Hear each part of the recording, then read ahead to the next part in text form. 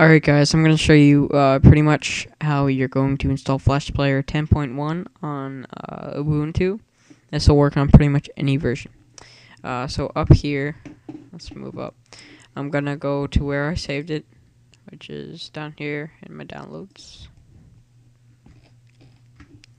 And now you see right here, I have my file. So I'm going to double click on that. It's going to open up Archive Manager.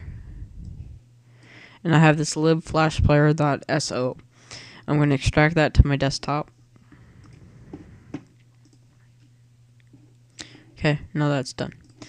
Now what you're going to have to do is you're going to go to your home folder. You're going to press Control and H at the same time. Now this enables hidden folders.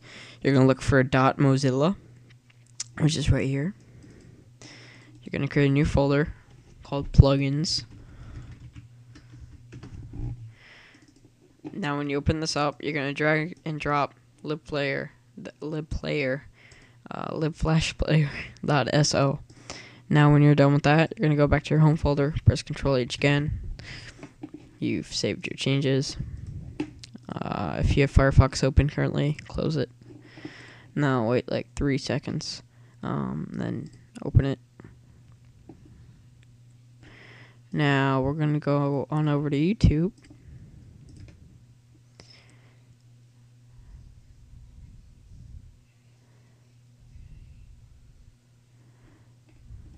I'm gonna sign in real quick. Okay. And now, like for instance, you can look at budget PC gamers, and now you can see that it works perfectly. Or not there, but somewhere on. See, it looks a little different. That means it's working. So that's how you do it, and thanks for watching.